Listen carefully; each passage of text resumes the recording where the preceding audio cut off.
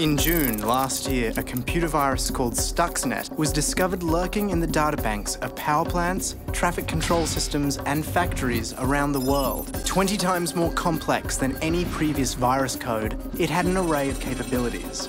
Among them, the ability to turn up the pressure inside nuclear reactors or switch off oil pipelines, and Stuxnet could tell the system operators everything was normal. Unlike most viruses, Stuxnet doesn't carry the usual forged security clearance that helps viruses burrow into systems. It actually had a real clearance, stolen from one of the most reputable computer technology companies in the world. It exploited security gaps that system creators are unaware of.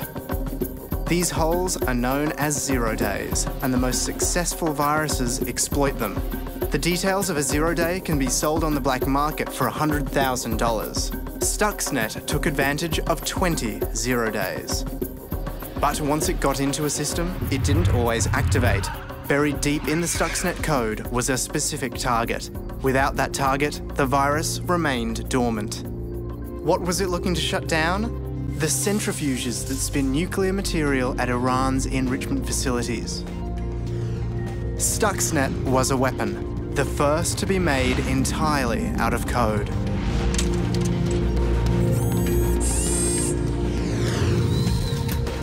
The Washington-based Institute for Science and International Security says the virus may have shut down 1,000 centrifuges at Natanz, Iran's main enrichment facility, last year.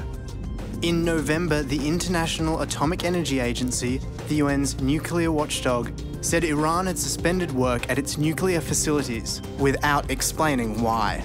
Many observers credited Stuxnet.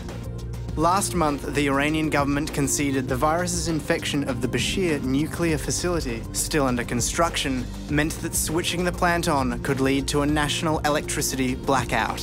Iran has responded to the attack with an open call for hackers to join the Iranian Revolutionary Guard and has reportedly amassed the second largest online army in the world. So who was behind Stuxnet? There's no evidence beyond rumour. Some have it that Israel is responsible because the virus code apparently contains references to the Hebrew Bible.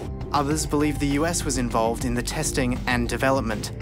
The finger has even been pointed at Siemens mobile phone company, whose software is used by the Iranian regime. The most important question may not be who designed it, but who will redesign it. The evolution has been so fast that 9 months after its detection, the first virus that could crash power grids or destroy oil pipelines is available online for anyone to download and tinker with. You can watch people on YouTube pulling Stuxnet apart. It's an open source weapon. And there's no way of knowing who will use it or what they will use it for.